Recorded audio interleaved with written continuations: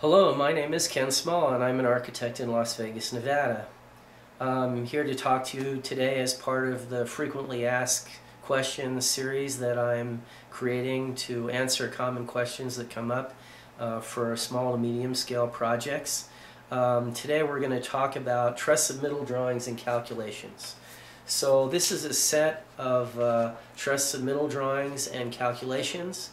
Sometimes they're called truss shop drawings, which is not really an accurate term, but it gives you an idea of what we're talking about.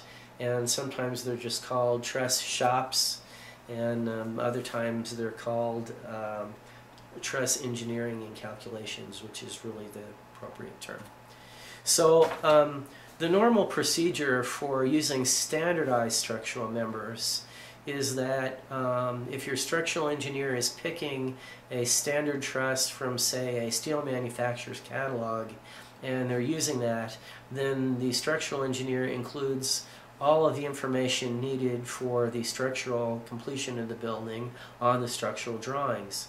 However, if you're using trusses that are not standard shapes and sizes, which would be quite common for something like a residence where you have hips and valleys and ridges and different widths of the house and everything is different from everything else, then in those cases you're going to ask the truss supplier to provide this documentation.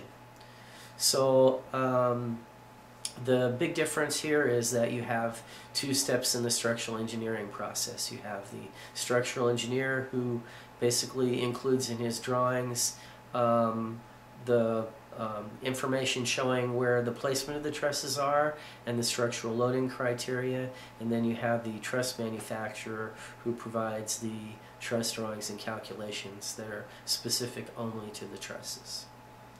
For the construction documents to be complete, the truss supplier must design the individual trusses and provide the drawings and calculations with them. In some jurisdictions outside the Las Vegas area, it is allowable for the project contractors to submit these so-called truss shop drawing packages to the building department as a deferred submittal after the permits are issued. That procedure is becoming less common nationwide and is not existing in the jurisdictions near Las Vegas anymore. So the advantage of the deferred submittal procedure is that the project owner can obtain a permittable plan set for bidding and then award the contract based on that plan set. After the signing of the contract with the general contractor, that selected general contractor would then hire a truss supplier to provide the truss submittal and deliver it to the building department for review and approval before building the trusses.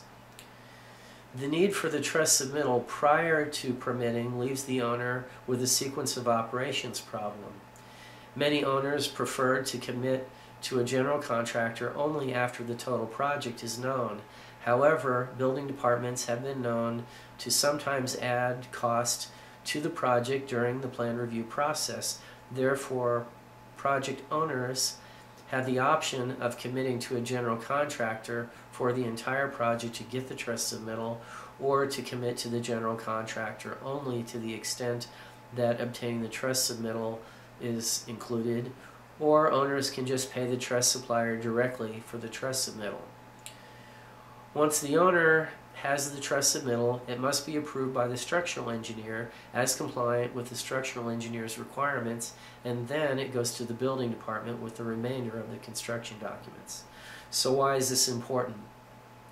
When a project is designed and built, it is necessary to know what the next thing to do is during each step in the project's progress. Therefore, whoever is expected to organize the effort to obtain the truss submittal should be aware that it is needed and try to get this work scheduled in advance so that when this work is ready to proceed, it can be done immediately. You don't want to be stuck in a queue waiting for a month.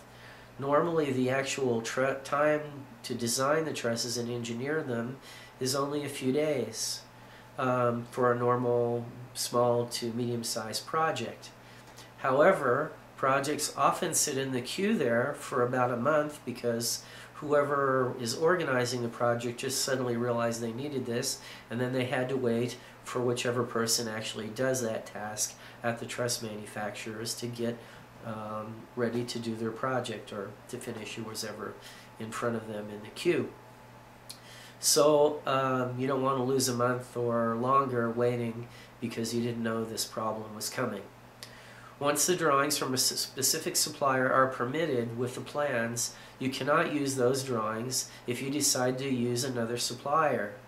So therefore, the hiring of the supplier to create the submittal is essentially a commitment to use that supplier.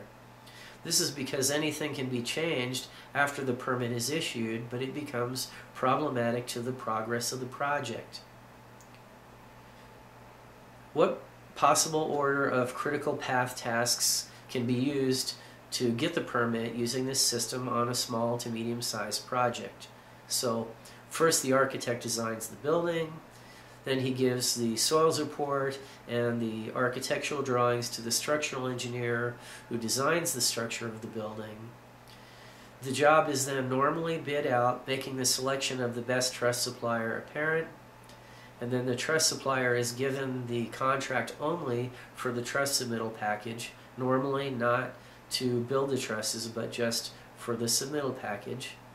And then the truss submittal package is delivered to the structural engineer for his approval, and then after the structural engineer has reviewed and approved these truss drawings and compared them with the remainder of the construction documents, then they're delivered to the building department who reviews them and eventually issues the permit. So, frequently asked questions on this topic. Why do we do it this way?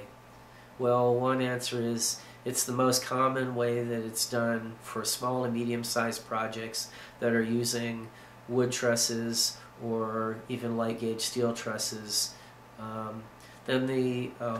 Is this way just mentioned the only way to do it? No, absolutely not. There's lots of different ways to do it. This is just the most common way that I'm explaining to you.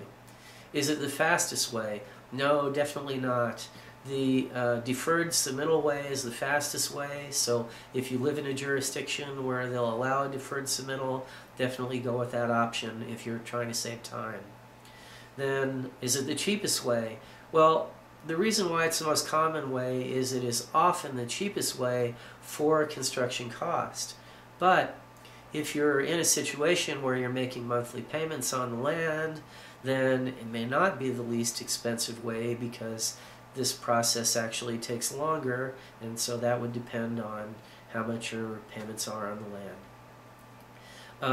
Then who can do this for me? Well, of course, as your architect, I'm going to tell you your architect can do everything for you.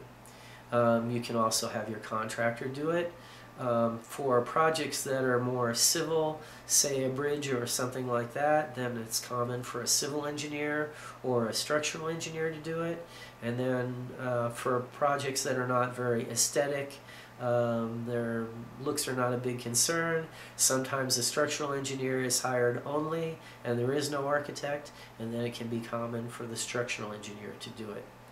And of course, in Nevada, as a property owner, you're free to do the legwork on these kind of things and save a little money on the logistics of doing it.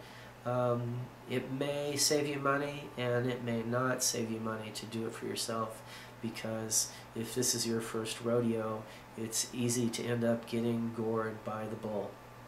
Anyway, thank you very much for listening to this video today. This is number 7, I believe, in a series of videos of frequently asked questions.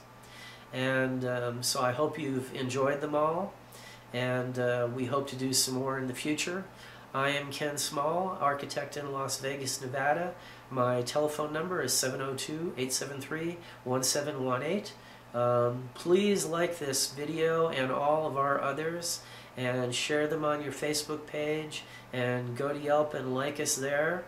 And always remember, our initial consultation at my office is always free, so please come by, have a visit with us at the office, talk to us about your project, see if we can offer you some advice that might save you a little time and money, or maybe put you on the right path.